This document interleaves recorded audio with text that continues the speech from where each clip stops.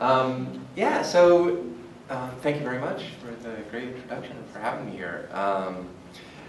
It feels a little bit weird to be speaking to a CNPS chapter, knowing that I'm going to be the ED, but I'm still part of CalFlora right now, and talking about an early detection program that was put together years ago by a big coalition of partners, including Cindy Rosler, Andrea Williams, Giselle Block of Fish and Wildlife Service, a whole bunch of folks in the 9-county Bay Area, to try and protect the ecosystems and habitats and plants and bugs and animals that we really like. So that's what I'm focusing on tonight, and hopefully I'll be able to come back soon and talk about CNPS with you guys. You take questions at the end? Yeah, absolutely. I'll speak fast so there's plenty of time. But what I'm going to talk about today focuses really on protecting habitats or protecting the things that we love. So I want to show a few slides of things that we love, native plants and native habitats. And you guys get it. These are in here just to remind me that it's really about protecting the good things. It's not about going after bad plants. There really is no such thing. But there are good stories. There are evolutionary lineages that tell us something about places and about evolution and just about the underlying structure of the universe, about how plants adapt to their place. Climate control. And we care about them because we care about these things because they provide food and they provide habitat for other organisms that we care about. And these are all plants and animals in our Bay Area. They're just totally beautiful. They're bigger than our head. Show that photo. And then for folks who got to get pointy-headed about things, they tell us something interesting about how everything works. They show us that everything is constantly changing, that every place has its own plants, even if they look the same as plants at another place. There's constant selection and evolution going on. And it's not in any direction, it's just haphazard. Things are always changing.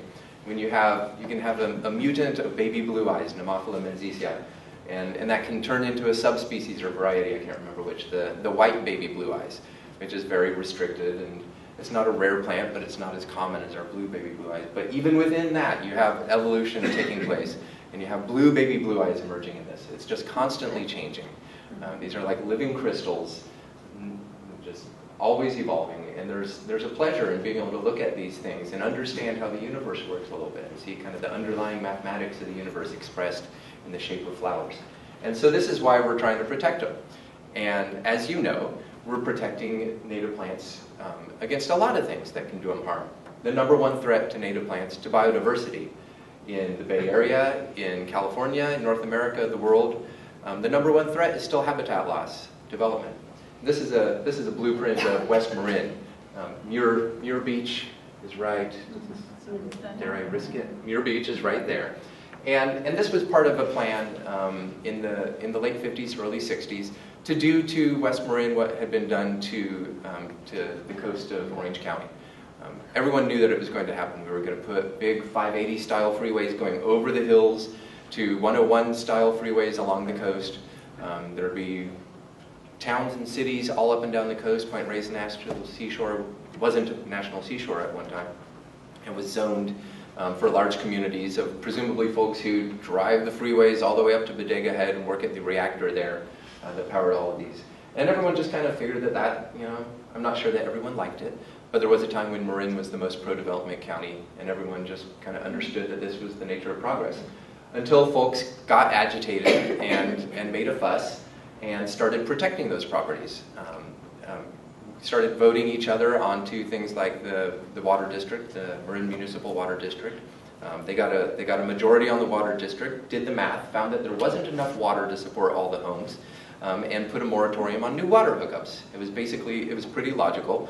It did a lot of good things, including slowing unsustainable development in West Marin. And a lot of people liked that, and they started voting environmentalists onto the Board of Supervisors, and they put in zoning.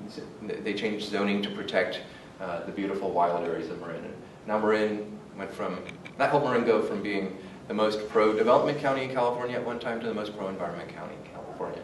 And I just like to celebrate the successes that we've had in protecting a lot of the stuff that we care about. There's still a lot of really good stuff out there after a few decades of humans going crazy on the landscape. And this is a map. This is a map of that celebration. The green spots show you protected lands in the Bay Area. This is the protected lands network of the Bay Area, about 1 million acres, and we're adding more every day. I think we had a 1 million acre goal and surpassed it before the deadline. I can't remember if it was 2010 or whatever, but we're doing a decent job. We need to do better, of course, but we're saving a lot of things from development, which means that folks who are managing those protected areas, lands that have been protected from development, face the number 2 threat to biodiversity, and that's biological invasions. And it's not just plants, it's diseases and animals and all kinds of stuff. But we've got things like Cape ivy, a somewhat rare plant in South Africa. Folks looking for biocontrol agents to try and control Cape ivy here in California, where it's spreading like crazy, where it's covering our coastal zones. Folks looking for biocontrol agents have a hard time finding them there because the plants are very uncommon. They're up in cloudy forests, and there's very few plants. It's hard to find them, and it's hard to find the bugs that are keeping them in check. Here, where they've been introduced without their natural enemies, they're spreading. When I first started getting into, when I first started really committing to this stuff in 1990 or so, when Jake Sigg of San Francisco introduced me to things, I learned about Cape ivy, and we all knew that Cape ivy was a bad plant in the Golden Gate, basically, where it required the fog to persist, and we were all very thankful that it wouldn't spread. And then I found some in San Diego and found some in Baja California, and now we know that we were wrong on that it's spreading all over the place. So it's one of those invaders that we care about. Another one that we care about is sudden oak death. This is a disease that was introduced accidentally. No one wants it here. It wasn't done on purpose. It was just a stowaway that's having dramatic consequences, reshaping the forests that so many things depend on, until Cindy manages to find a cure for it. She has some really cool experiments underway. I'm sure half you guys probably already know about this stuff. But that's an important microorganism that's changing things. Another microorganism that is a biological invader is affecting the yellow-billed magpie, a bird that really is essentially endemic to California. It's found basically within California and goes over the border a little bit into some large valleys. It likes these big, large valleys. Hyper-intelligent, super social. It's kind of a cross between a jay and a crow. If anything can survive with humans, it's this bird, and it does quite well. Or at least it did until we introduced West Nile virus accidentally.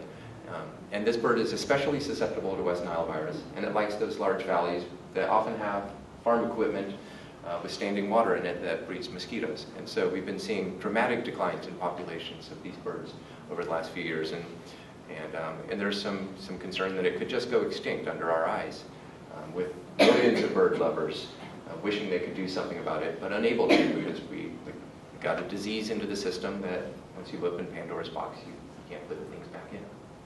And then coastal dunes are affected by biological invaders. So I think this is the last of the the downer slides, and you guys already know this. But I just kind of want to, before getting into the solutions and how we're going to fix things, kind of revisit what the problem is. And so this is the bad part. In a movie, you gotta build tension before you show the. But this is European beach grass, Hamophila arnaria, introduced to stabilize coastal dunes, in particular to protect railroad tracks and roads and things like that are adversely affected by blowing sand. And it does a good job of that. It's a good engineer. It's a useful tool, and we planted it far and wide since the early 1900s. And it's spread into coastal dunes that are fairly sensitive systems with a lot of rare plants and animals.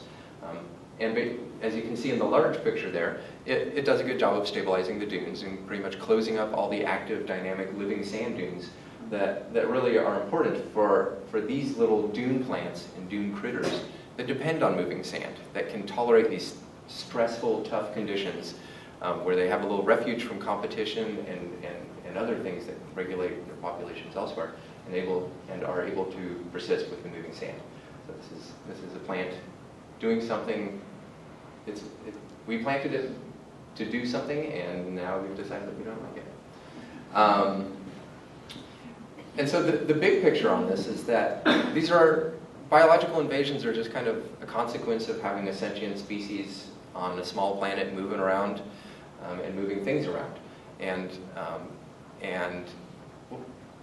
To put it in a larger perspective, once upon a time, we basically had one continent, Pangaea, and had one continent's worth of biological diversity. Since then, do they have a good continental drift? Since then, over the last 250 million years or so, plate tectonics has separated the continents and given us separate continents and separate zoogeographic realms. And that was part of the inspiration. Wallace's zoogeographic realms were part of the inspiration that led Darwin to come up with the theory of evolution by natural selection. They're really very different places, the 5 zoogeographic realms.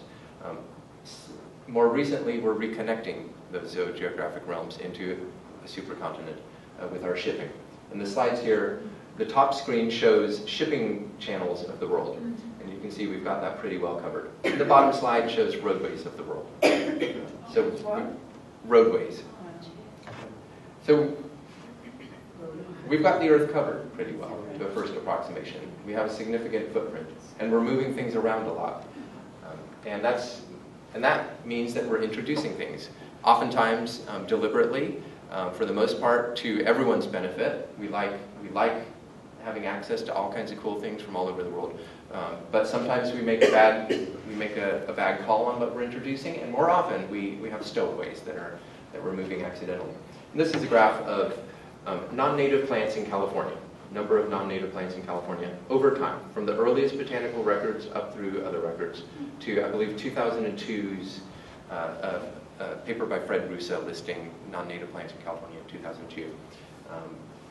Not all of these are weeds, not all of them are harmful, but it's kind of an index of the rate of introduction. And when you look at this, you can see that not only are we continuing to introduce things, but the rate of introduction is increasing. And so this is really the problem that we're trying to address with early detection networks. And it's something that we know that we can make some headway on, because we've done the same thing with human health. We've seen this problem before, and we've solved it with regard to human health. We're moving things around because there are a lot of people moving at a fast rate. And we faced similar problems when human populations in Europe began increasing and folks began moving to the large cities, started forming large cities.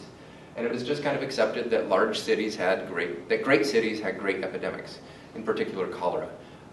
You had a lot of people living on top of each other, moving around, and you didn't have the tools you needed to prevent epidemics.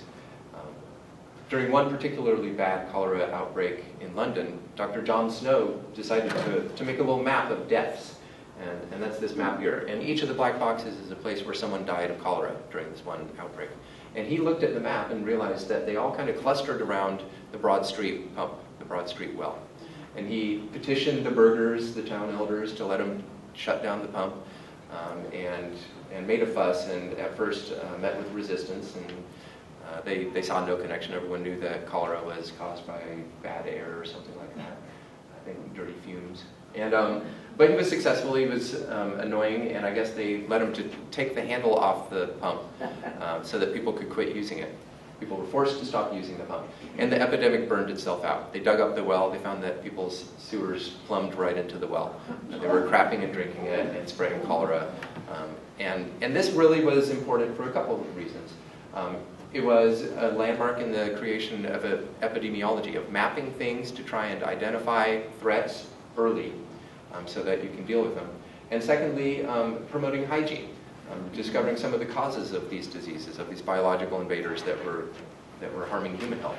And those are two fundamental tools that we've used to protect human health, so that now we live in a world of fantastic diversity where people can move all around the planet, where we live at tremendous population density that you never would have thought humans could live. And we bear the lowest disease burden of human history. And we do this because we have epidemiology, we invest in detection and rapid response, and we have basic hygiene that protects us from biological invaders. And we can apply these tools to protect natural systems as well. And it's not just me saying so. The Ecological Society of America is really the fundamental professional organization for ecological scientists. And their white paper on recommendations for management of biological invaders makes the case. I have a simpler slide. Basically, we have to first practice exclusion. You prevent invaders from making it in and establishing. Next, you have early detection, so that when things have made it through your exclusion, you can find them and deal with them early. You try and eradicate them wherever possible. Where that's not possible, then you need to manage it. Many human diseases are not eradicable, but we have tools to manage the ones that actually impact humans in an important way. And then throughout all of this, you need public education and ongoing research so that people understand what you're doing. People support it, people are engaged, and you're advancing the technology to be able to do a better job tomorrow. And so that early detection rapid response is fundamental to a lot of strategic plans for National Park Service, state parks, Fish and Wildlife Service. A lot of agencies tasked with managing and protecting biodiversity have a commitment to early detection and rapid response. But it's kind of hard to do. You need to operate on a scale that's really significant. You need to be coordinated across a lot of agencies and entities. You need to have good data and good science. It's the kind of stuff that an individual land manager or even an agency is hard-pressed to do. And so we haven't been doing a great job of it until somewhat recently. And a number of land managers and scientists and just concerned citizens got together in 2006 to see if we could team up, pool our resources, and do a better job. And in 2006, we had our kickoff meeting of the Bay Area Early Detection Network, where I think about 50 people got together, had a day-long meeting to review what other early detection networks have done, come up with a basic framework for what we were going to try and do. And then find a few folks who were willing to put the effort into doing some fundraising to get the resources to flesh out that framework and get the network going. It took, and so the basic principle here, as you can see, is you do some math to figure out what species are going to be bad in the future. And we have good math on this. Lots of folks have done their dissertations or their master's theses or published scientific papers. So we have mathematical tools that will let you, with a high degree of certainty, predict what will be a problem in the future. It's kind of it's like getting a letter from the future saying, watch out for that plant. If we could send a letter in a time machine to the past, we'd say, watch out for yellow star thistle and French broom. 1912, there's 10 plants, get them now. And we can get that letter from the future to a certain degree. Then we find where those things are today. We prioritize those, so we go after the most important occurrence first and work our way down the list until we run out of money. Keep track of what we're doing so that we can show our results, so that we can improve our practice where it's not working, and show our results and ask for more money so that we can get back to our list and keep going down it. And so that's the basic principles of the Bay Area Early Detection Network. There's our kickoff meeting in 2006, the folks who stuck around for the group photo.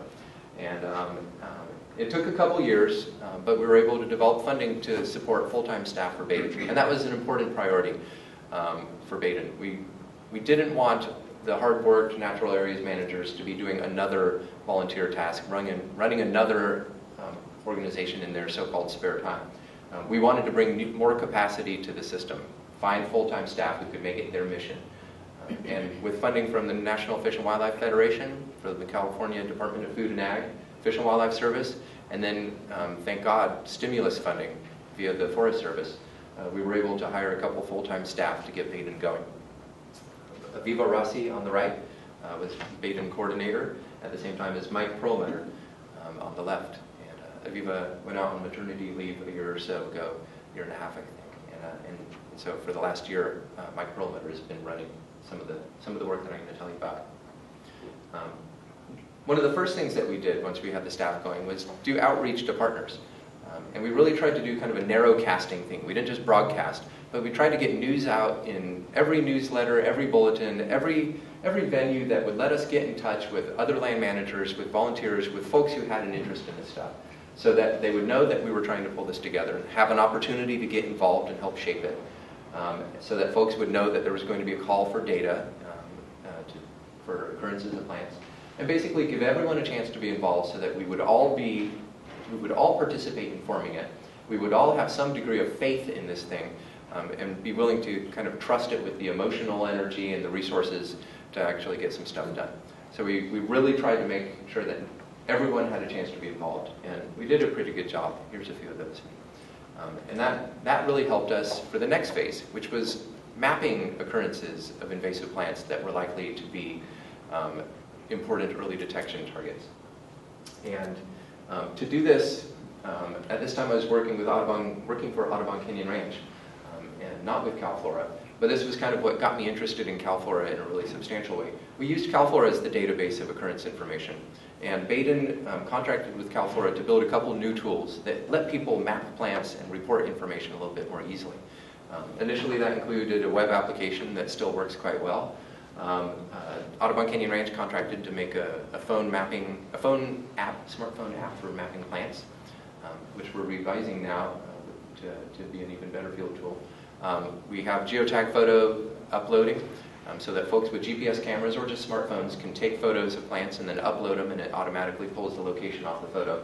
And then some tools for uploading data sets, in particular shape files and other data sets maintained by agencies and land management entities. All that information about what plants are where went into CalFlora, using CalFlora as the main database. And that's these are all the data entry tools. This is the CalFlora database. And then we developed some tools to be able to download the data in ways that we could use in a GIS to do prioritization. And we did a couple rounds of prioritization. First thing we did was we pulled out all the non-native plants known to be in California, or rather, we went to CalFlora, pulled out all the non-native plants for the Bay Area. And we used this to try and identify what plants we should be screening to determine if they're going to be a problem in the future.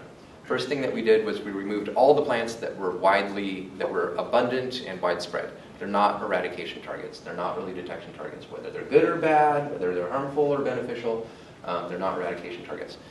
Of the remaining plants, we did a weed risk assessment to try and identify those that were sparsely distributed. There's not many of them, and they're not at many places.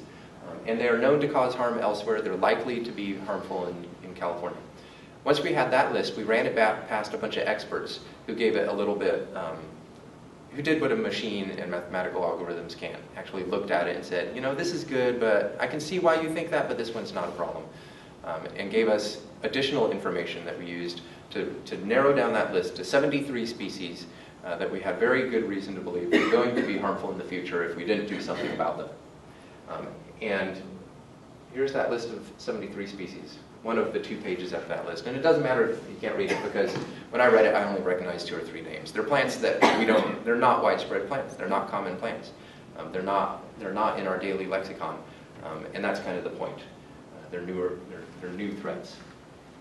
So then we went back to the database and we pulled out all the location information for those plants. Came up with a long list of something like 880 dots on the map, 880 something locations. And then we used a new mathematical model developed by Gina Darren, a grad student at UC Davis who is funded by the Department of Food and Ag and the Forest Service, to come up with a model that would let you prioritize occurrences for elimination towards eradication. And it includes a whole bunch of factors: proximity to roads, soil, longevity of seeds in the seed bank, ability to spot the plants from a distance, impacts to agriculture, impacts to the environment, impacts to rare plants. A whole bunch of factors go into this analysis. And at the end, you're able to prioritize those 880 plus dots on the map to know which dot is your highest priority, your second highest priority, your third highest priority, and on down. So once we had that list developed, we got to the on-the-ground work. And this was, almost to the on-the-ground work, to almost on-the-ground work. And the heart of Baden is really coordinating early detection and rapid response. It's about working over a large area, the 9 counties of the Bay Area, geographic and population size of Massachusetts, and having a single person who can, we believed that a single person would be able to coordinate early detection and rapid response over that area. Doesn't mean that a single person is going to be able to go out and get all of those populations, but can coordinate the numbers, the math, the data mining, and then get that information out to the folks who can actually do the on-the-ground work. And the first step in that was to go through the list and work the phones and work email and contact everyone they could who had some responsibilities or some knowledge about those populations. And it was basically, you know, we would phone Mike Perlmutter did most of this work. We would phone a land manager and say, did you know you had this plant? Is it still there? Are you treating it? If not, why not? If it's a monetary problem, can we give you some money next year to get it?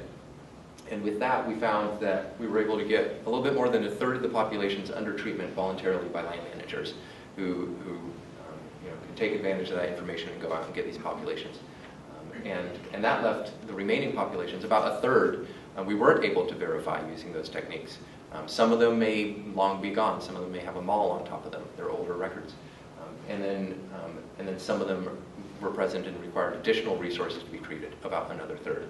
So in year 1, we got about a third treated voluntarily by Baden partners and others. And then in the second year, we went back to the rest of those and provided funding Thanks to stimulus funding from the Forest Service, we were able to provide funding to land managers, to contractors, to agencies, to whoever had responsibility for those properties to go after the highest priority populations. So after the second year, we were able to get about 2/3 of those populations under treatment.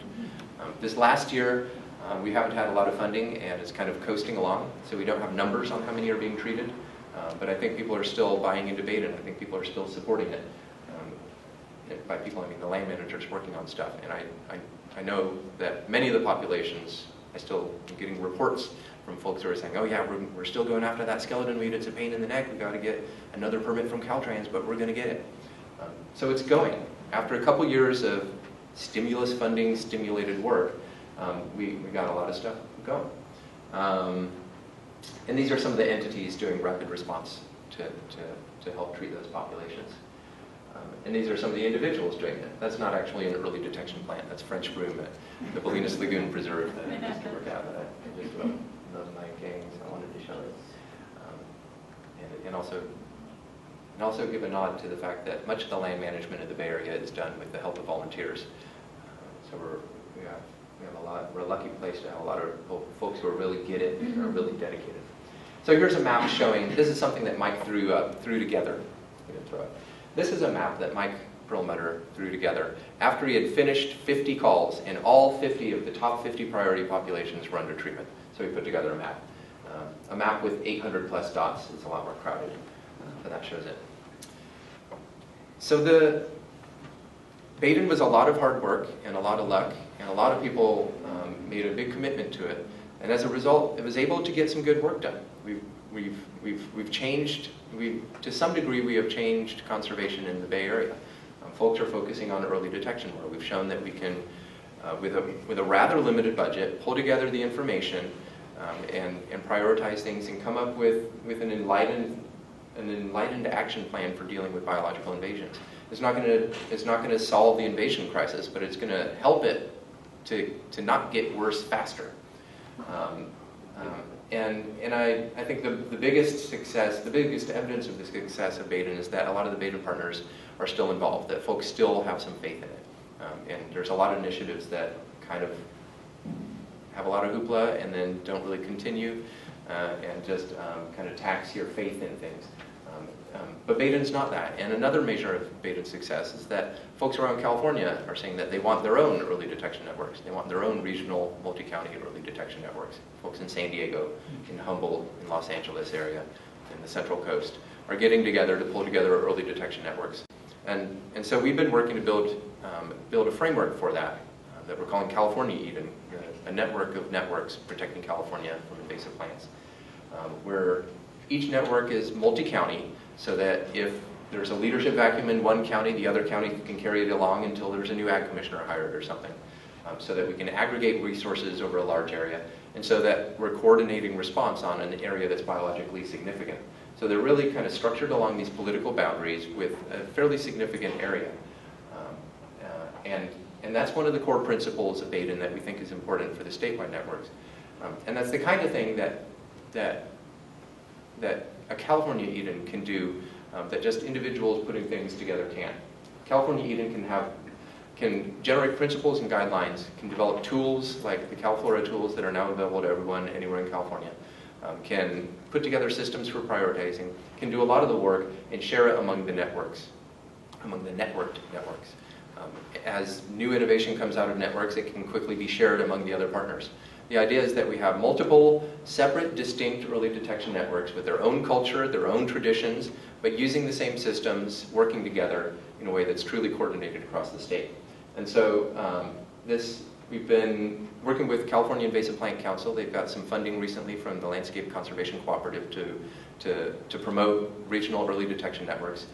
And so over the next year or so, I think we're going to see California Eden revving up and more early detection networks like the one we have in the Bay Area serving the rest of California. So I do want to talk a little bit about the CalFlora stuff that's being used by this. And for me, the tools that CalFlora built for Baden showed me a lot of potential for the ability of all of us to pull together plant information that can be used to really advance conservation science. And so the beta tools have been expanding. CalFlora started as a Forest Service database let me go back to the CalFlora side. Started as a Forest Service database before the age of the internet, and with the creation of Mosaic, it went to the World Wide Web, where it was freely and publicly available ever since. And there's a couple million plant occurrences in CalFlora. About 1 million of those are from the Consortium of California Herbaria. All the big herbaria of California team up and make those available to CalFlora to show to folks. And then another 1 million are from all of us and everyone else, a variety of data sources. And then there's 21,000 site-specific checklists. And these are the kind of things that all of us in CNPS should care about. That's 21,000 checklists for sites that we may want to go hiking at or looking at, which can be easily illustrated with Cal photos and make great little instantly generated field guides. And there's tools for us getting our checklists in there so that that information can be used for conservation and science, and it can also be used by us on Saturday hikes. So that's CalFlora. And I like CalFlora because it's one solution to this Tower of Babel that we're facing with plant location information. So these are the agencies, these are a handful of agencies in the Bay Area that are collecting plant location information. They're mapping plants. They want to know where plants are for their work. They're investing time and energy in mapping things, but they're using different techniques, different systems, collecting different data, doing it in different ways. A lot of the time the data just sits on a hard drive or sits on some paper in a filing cabinet. Very rarely is the data combined so that it can be used by multiple people. And it's like the biblical story of the Tower of Babel, where they were all working together in common purpose until they started speaking different languages and when were unable to work together. And I think CalFlora is one tool that we can use to translate that Tower of Babel so that we can begin working together more effectively. And just to roll through some of these tools, you're probably all familiar with the taxon report on CalFlora, where you can click on these and get additional photos, and there's a distribution map of the plants. But there's a bunch of other tools that you can find. If you go to CalFlora and on the left-hand bar, there's a My CalFlora link. And you want to click on that, and it'll give you a toolbox of things. Things like this distribution analysis that shows here kind of a heat map here for Salvia mellifera. And these are very useful. Not just, you can also have it show dots to show where these occurrences have been mapped. So it's useful to find a plant, to ID something and see if it is actually where you found it. And it's useful for conservationists in an era of climate change, where we want to be able to look at this and identify important outlier occurrences which are genetically distinct, that are probably relictual populations from when climate was different and they've been stranded there. And these are important conservation targets. These populations on the southern edge of the range are important conservation targets. They're going to get very stressed as conditions get warmer and drier. And land managers can look at this and say, okay, I've got one of those southernmost populations on my land. I'm going to go out and check it and see how it's doing. Similarly, land managers in the north can check their populations, where they have genetically and ecologically unique populations at the northern extent of its range. You can just basically picture this blob of Salvia mellifera is going to be trying to move north as climate does. So when you have good maps, when you have good information for what's growing where, even just by glancing at the map, you can use it to make good conservation plans. So what's the significance of the color? Oh, right, I'm sorry. And this is a heat map. So dark red means that we have more occurrences mapped, and it fades through to light yellow where there's very few occurrences mapped. Doesn't necessarily mean there's more plants or fewer plants. It's data driven. So there's always a challenge there where if you're looking at a light orange one and you say, oh, it's all over, you can add a couple dots on the map and change that color. So there's a lot of data, there's a lot of information out there that we will be pulling in over the years that's not there yet. And these mobile tools are one important way to get that data in. So this is the smartphone app that we built. The CalFlora Observer works on iPhones and Android devices. It makes it really easy to just map something in the field. You don't need a cell phone signal. You don't need a cell phone plan. All you need is a phone with a satellite view, and you can get a location fix, add a photo to it, add a little bit more data. When you get back to Wi-Fi, hit upload, and it goes to CalFlora where you can use it. You can also use the geotag photo upload tool that lets you upload any photo and start an occurrence record. If you have a GPS chip in your camera, if you have a GPS camera, which are now cheap great cameras. You can get a great little Canon or Nikon with a good lens, take good macro photos that will also add the location to the photo file. So you can just go out, snap your photos, upload it to CalFlora, and those things have been mapped. So we're trying to create a diversity of tools for getting information in, and also trying to integrate with other tools that are out there. These are a couple of citizen science phone applications that folks have put together, iNaturalist and What's Invasive, that we're pulling those data into CalFlora as citizen science feeds, where it doesn't automatically change the distribution analysis in CalFlora because they're unconfirmed, they're citizen science, but the data are available there for land managers to take a look at and see if they believe them and go out and investigate on their own. And then we've got a good old web application that you can just go to the website, click on a map, add a little more, add the species name, and hit save, and you've made a record. You can also use the same one to add additional information. In this case, Mike Perlmutter has added photos of the Limonium ramosissimum that they were mapping and pulling, but of people doing it. And it made it, adding those photos and a little extra text, mapped it, created a good accession record of that population, but it was an accession record that you could copy the website and email it to all the volunteers and say, wasn't that fun? Here's some photos of our volunteer day. Be sure to come back Tuesday. So there's a potential to create a whole lot of tools, every tool doing a different thing for a different user group, but all of them adding up to a shared system that lets us keep track of what's growing where. Anytime you put data into CalFlora, you do it through you have to have a CalFlora login. So there it says I'm logged in through my account. And when you do, it all goes in under your name, unpublished. It's not publicly discoverable until you click on it and publish it. So this is one record. I'm clicking here and it's lighting up the dot right there. If you click on a dot, it zooms to that record. When you click on a record, you have a choice to edit it, add additional information, delete it, so that you delete your mistakes or your bad IDs or just when you're testing stuff out, or publish it. And when you publish it, then it's publicly available. But we try and make it so that folks can get data in, but still have control over their information until they figure out their IDs. They don't have to make it public.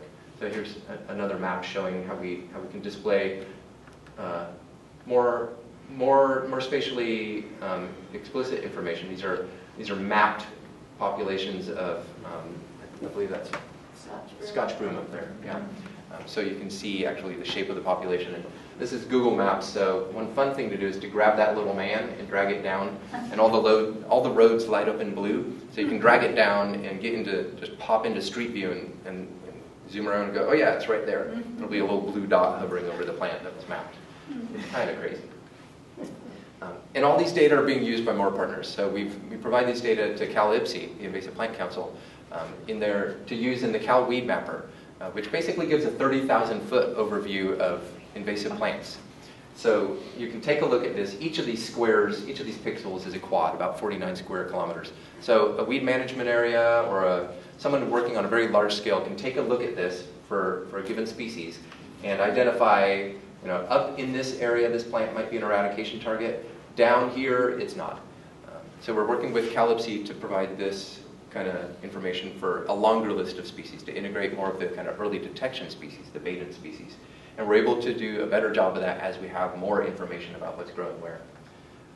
And basically, the overall plan for where we're going is a gazillion different ways of getting information into the system. Basically, anything that someone is doing that gets a plant location should have a plug on it, so it plugs into CalFlora, and that location information isn't lost. And that especially includes photographs. I think there's a lot of value in building tools so that all of us who love to go out and take photos are able to actually use those for conservation. All that information goes into a shared database with all kinds of cool tools for viewing stuff, mapping stuff, crowdsourcing identifications, all kinds of things.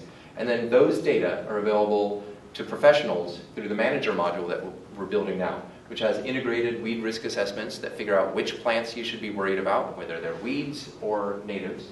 It helps you prioritize your occurrences to remove, to enhance, whatever.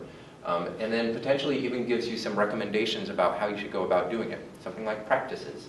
Something like the practices that we use in human health, where once upon a time human health was done by doctors who just kind of had to hope that your doctor knew what they were doing. There weren't established practices for the most part. And after World War II, folks did a few studies that showed that shockingly, even with great advances in medical technology, One famous study was with obstetrics that showed that the survival of the mother and daughter, or mother and child, were greater if you gave birth at home than in a hospital. Even though the tools were better, they had all kinds of good drugs, all that kind of stuff, they didn't have good practices. And over the last few decades, we've seen the emergence of journals of systematic review that review practices. So now doctors have standard practices. You want your doctor to be imaginative and look at you as an individual and figure out exactly what you need. But it's nice that they can look it up, that there is a standard practice that they're trained in. And we think that we can generate those for biodiversity conservation, starting with simple rudimentary ones and improving as people develop their portfolios of plants. Say a land manager puts together a portfolio of the plants on their preserve, prioritize it for treatment, assign what they're going to do and when, use the recommendation wizard to help pick their treatments, record what they did, record how it turned out, do some analysis, and then have that feedback into the recommendation wizard to improve practices in the future. So that over time, we're recording what we're doing, we're getting outcome information, we're able to improve what we're doing over time. So that's the kind of system that we're trying to build. And the first, really it's all within what we're calling a manager module. Actually, I guess put this slide together a couple weeks ago, and now we're calling it the manager system. Because it's a bunch of things. It includes a nursery manager database that we're adapting from, we're converting a Microsoft Access database that's used by the Golden Gate National Parks Conservancy. Has been used, Betty Young developed it, is using it at 5 native plant nurseries. Hundreds of staff have been using it for a decade or more. So they know what they need, they know that this does the job. This is the system that they use to track seed collection, seed cleaning, germination rate, survival in this size of a pot with this kind of soil, and where the things get outplanted. So we're moving that into CalFlora so that it will integrate with all the other things, so that when someone collects some seeds, grows them up, and plants them out, people in the future can go to a database and say, that's where the seeds were collected, that's where the things got planted. I know that that's not that plant. That explains why the phylogeny on the species looks weird, because that plant is actually from Stanislaus. It's not a Marin plant. So we can track that kind of information as we move things around more and more. And we can just do better propagation and better planting. So we're putting that in the web. We're taking a kind of a proprietary, kind of a very narrow-focused weed information management system that a lot of land managers use, and integrating that into CalFlora so it's accessible through web browsers and integrated with all these other tools. We're building in the prioritization tools. You probably remember I told you about the one that we used to prioritize those 880 dots for treatment. That's called Whippet, and we've got funding from Forest Service and Fish and Wildlife Service to build that into CalFlora, to build it into the web, so that it can be used by any land manager anywhere to prioritize the invasive plants on their property. It's a simple step from prioritizing invasive plants for removal to prioritizing native plants for protection.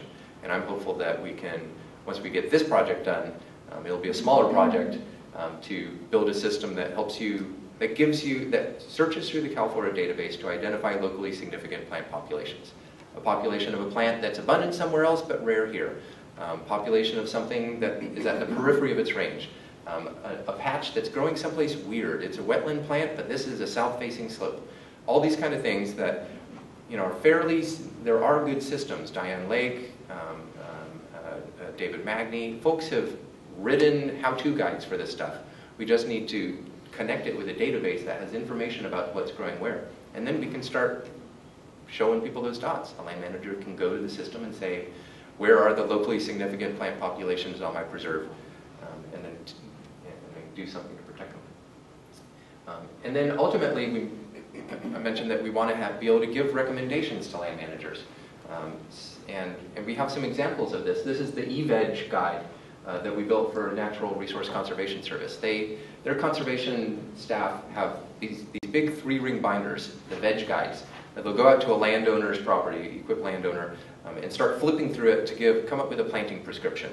And they'll take several hours looking at maps and doing math and doing all this and that. And after a few hours, they're able to give them a list of what plants they need to plant, how many pounds of seed per acre, that kind of thing. So they came to CalFlora and asked if it would be possible to speed that up a little bit. And with this, you now just click on that and it gives you a map. You click on where you are, where your site is on the map. It auto-populates a ton of the information you need. You go to your pull-down menu of these are standardized conservation practices. These are like federal practices from the Dust Bowl era. select your practice, select your sub-practice, say whether you want to limit it only to native plants or you want all the plants that are in that practice, that codified practice. Are you going to irrigate? A couple things. Within less than a minute, you can click Give me a report, and it gives you that planting list. Your plants listed there, pounds of seed per acre, and the species name is linked to a CalFlora taxon report that shows you bloom times and beneficial insect information, and also gives you a link to the native plant link exchange that we maintain that will show you where that plant is available in California, or at least what nurseries at one time told us they had it. Cool. Yeah, it's rudimentary.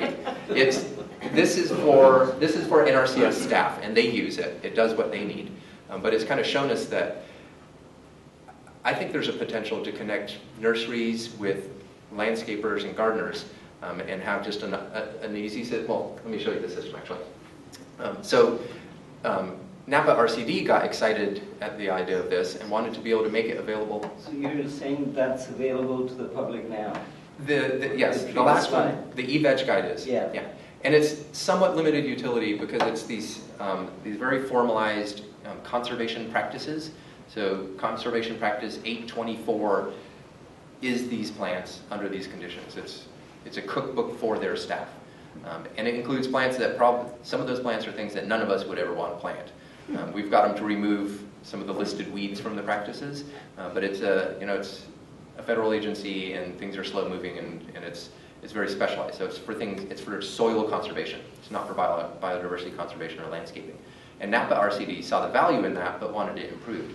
So they came to us. They got a grant to hire the lead engineer at CalFlora, John Malpass, who's built a lot of these miracle tools, to take those practices and give them a system that would let them modify it. Remove the plants they don't like. Add some plants that are important for folks in Napa. Add bloom times and beneficial insect associations, pollinators and beneficial insect associations. And so John is cranking on this. He needs to have it done for release by July 31st, with probably a month or so of close friends checking it out before we start publicizing it in September. But the idea is to have a site that RCDs, resource conservation districts, and landscapers and homeowners, anyone who wants to plant stuff, can go here, click on the map, select their practice, and get a planting list, and then sort it by, use it to screen for plants that have the pollinators or beneficial insects that they want. A tomato farmer can say, I want these pollinators. A butterfly lover can say, I want these pollinators. And then pull up the bloom times. There's a little bloom time illustration, just kind of a pie chart with 12 slices that are yellow unless something's blooming, in which case it's blue. So it's very easy to just look at it and make sure that your pie chart's filled, that there's always something in bloom that pollinator likes at any time of the year. So we're working on this. It's customized for Napa, and they wanted us to build it so that it could be customized by other RCDs, so that with just adding a little additional information be available to other resource conservation districts around the state. We're working on it with Xerxes. It looks like Point Reyes Bird Observatory wants to join in and add a climate change appropriateness element to it.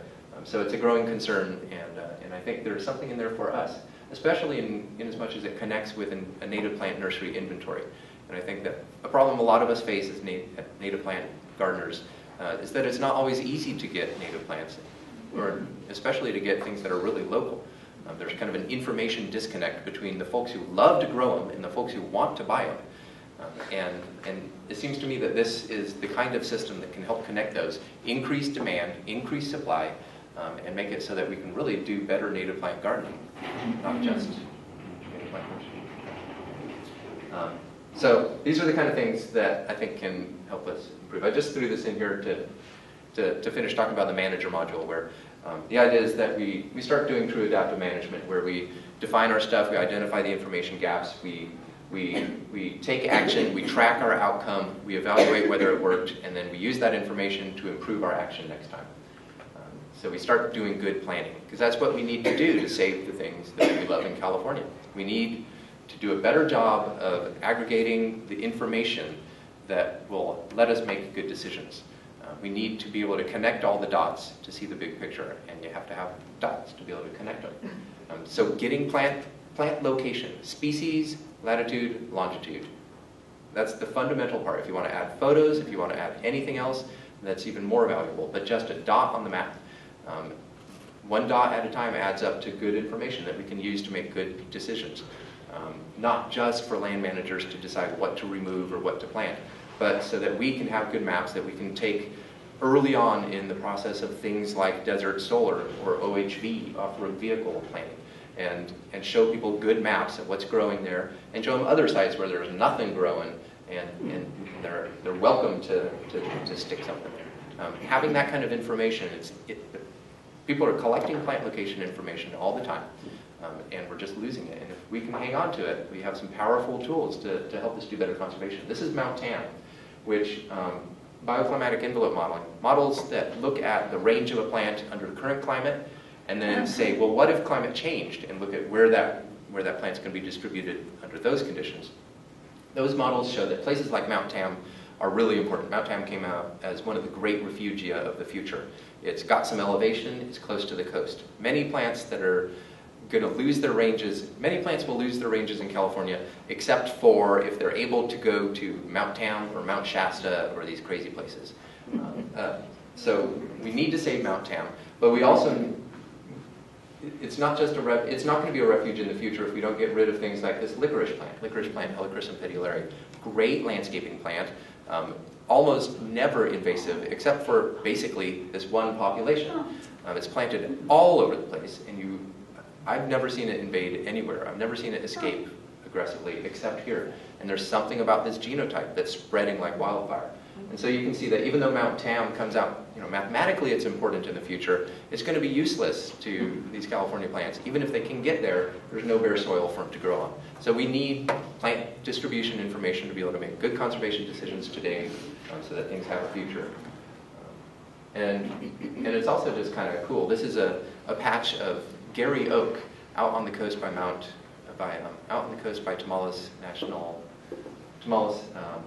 Bay. That looked like a patch of willows up on this old fossil sand dune. And as Peter Bay and I went to survey this site, and as we got closer, we thought that it was some coastline oak. And as we got closer, we realized that it was Gary oak. And Peter thinks it's an undescribed variety or an undescribed ecotype or something. We're both fairly convinced that it's somewhat anomalous to be finding it right there on the coast. It's something that likes to be a little bit further inland around here. But 15,000 years ago, 12,000 years ago, that wasn't right on the coast. The Farallones were closer to the coastline. I just like this because even though it's a really bad photo and very fuzzy, it reminds me that these things are just always changing. This population has probably been stranded there since a time that Native Americans could walk to the Farallones. And sea level rose, and these got stranded here, and populations moved around, but everything that we love out there survived that period of sea level rise. There's a rate of sea level rise comparable to what we're expecting in the future. So none of this is unprecedented. Things have happened before. Populations were larger. They didn't have malls that they had to move around. So they had an easier time adapting back then, but I think they're going to be able to adapt to the stuff we're throwing at them now. So long as we do the best that we can to save them. We figure out where they are, we protect them from things, we don't accidentally build on top of a significant population. And we're careful in moving things around. We need a system where folks can do locally native plants easily.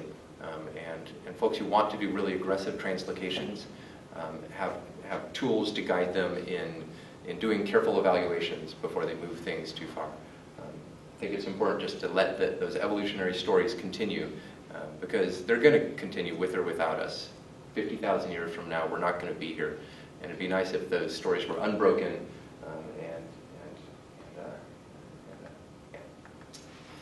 So these are some of the partners and funders who've supported the work that I just told you about. Just want to say thank you to all of these folks, and you already know that they're fantastic entities. And that's my contact info, at least for the time, if you want to get in touch with me and get involved or send any ideas or suggestions.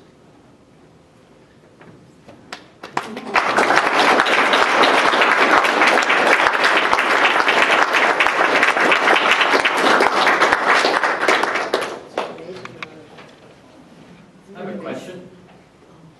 Yep. You were talking about some cell phone apps and then also APIs and such. The Santa Clara County Open Space Authority is working with iNaturalist.org. Mhm. I'm just wondering, does your CalFlora application play well with those other programs yet, or is that Yeah. future? Yeah. So we've data collected through iNaturalist are available through CalFlora, so you can pull those data in. We have a feed, both a live feed and a static feed. So we don't just pull them in on demand, but they're actually accessioned as records. Okay, but there is a direct connection. There is a direct connection. And they're not automatically displayed. You have to kind of opt in. A little pop-up window. When you click the box to show those records, you get a little pop-up window that says, "Warning: these are citizen science records, identification." Maybe I'm not sure exactly what it says, but it warns people because for birds and other animals, citizen science identifications are better. But for plants, a lot of the time they can get a little goofy. Yeah, well, so some of us are docents with the Open Space Authority, and that's the program they've chosen. Okay. So trying to act as a reasonably competent bridge. Yeah.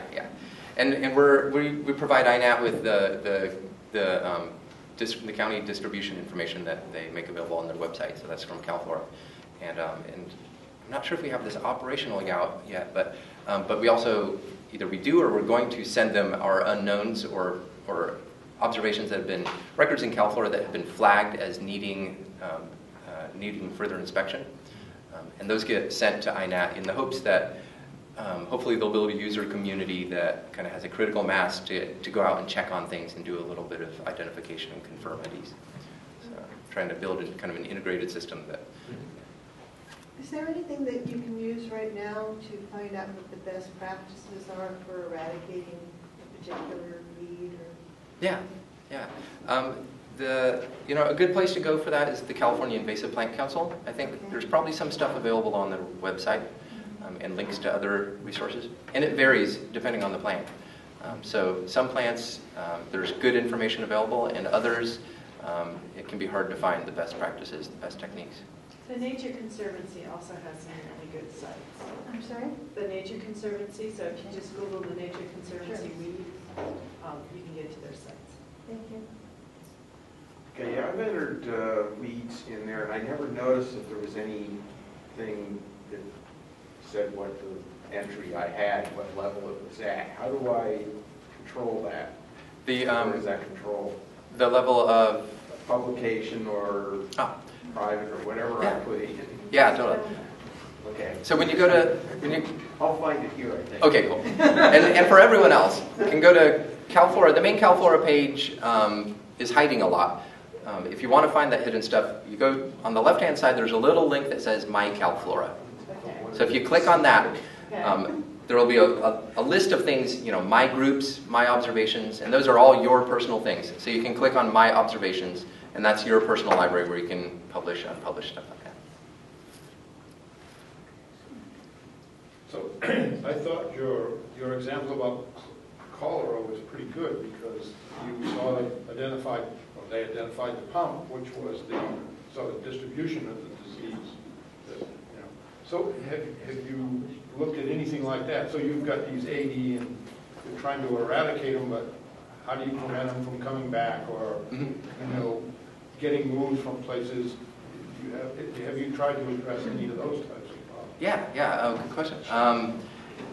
We did try. So those are early detection priority species. In developing that, we pulled out data not just for the 9 counties of the Bay Area, but also for surrounding counties. So we tried to find things that were sparsely distributed in the Bay Area and in the immediate periphery, with running on the assumption that things that are, if there's a large population nearby, it's going to get in more easily. Obviously, it's a complicated world, and San Diego is not as far away as the map might show. Things can move long distances quickly. But that was kind of the best we could do for this operation, for the Bay Area operation. And that's one of the advantages of having a California early detection network that is really looking on a much larger scale and looking at, county or multi-county level patches of things. So something might be an early detection candidate in Northern California and San Diego County, but too abundant in the middle to be able to be more detailed in that analysis. And then on the prevention side, that's the most important thing. It seems like historically we're going at things backwards. We start by spending a couple decades of investing money in the least important thing, managing large established populations. And we spent a couple decades going after these big weed patches that are really doing great harm to systems we love. And then more recently we've started investing in early detection and rapid response. And now we're starting to invest in really the most important thing, prevention. In making sure that people clean their boots, in trying to prevent the worst of the invaders from getting into the nursery trade, and using best practices to clean equipment and maintain roadsides. Prevention is the cheapest and most effective. When that fails, early detection and rapid response is the next cheapest, most effective. And when that fails, you got to spend a lot of money and a lot of time managing something that you may have to manage in perpetuity. But you have to. What about, you're talking about, eradicating plants that, may be harmful. But what about those plants that are in the nursery trade where there might be, tens of thousands of them, and it's going to be a little hard to go to somebody's yard and rip them up? Yeah. Fortunately, there's not too many of those. And I think the nursery trade was dirtier just a few years ago, just a decade ago. When you could go to a lot of nurseries and get pampas grass, ciabatta grass, French broom, some stuff that for the most part has been removed from the market. There's still nurseries that sell stuff, but the Sustainable Conservation has created a plant right program with partners in the nursery industry and Nature Conservancy and California Native Plant Society and other entities to work together over a number of years to discuss how to get the really invasive stuff out of the industry. And fundamentally, it's in the interest of the nursery industry to get that stuff out. As an industry, they don't want to be selling invaders. And as an industry, they probably want people ripping stuff out of their yard and going to the store and buying new stuff to plant. But it took a few years to build goodwill and develop a list of things that everyone agreed are bad actors and shouldn't be sold. And for a year, materials were put together to connect with wholesale growers and distributors and say, these are bad plants.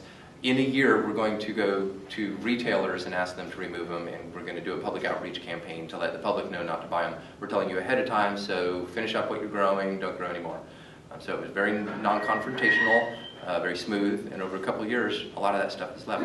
There are some interesting ones that are on the Baden list. Buddleia davidii, beautiful plant, great wildlife plant, very rarely invasive, but there are invasive genotypes out there. Washington and Oregon have terrible problems with the plant, and we've got a couple populations in the Bay Area that are proving to be very aggressive. And a couple others like that. There are a couple species that are in the trade that become invasive in certain conditions. And for those, we need to have a more nuanced approach where obviously it's not a regional eradication target, but when you find a population in a wildland, in a conservation area that's expanding, eradicate it while it's cheap. Are the ones that they say in the trade that are sterile, are they in fact sterile? Is it safe to plant those? That's a good question. What was the Sterile. The plants are listed as sterile, or they're really sterile. As in French broom, sterile French broom. Well, I'm asking more about the Buddleias. Yeah, that's a big element of discussion for Plant Right now. There's a steering committee meeting next week, and they sent me a bunch of scientific papers on that issue. We're supposed to have an informed discussion of it, and I haven't read them yet. So I'm sorry. But apparently there is question about it. And in all things biological and all things with plants, the answer is it depends. And so the question is, under what conditions, for which species? Yeah. But look into it a little bit more. If your instincts are telling you that it's invasive, if you see it invading elsewhere, but the pot or the retailer is telling you, no, it's okay, look into it a little bit more, would be my recommendation, until I read the paper.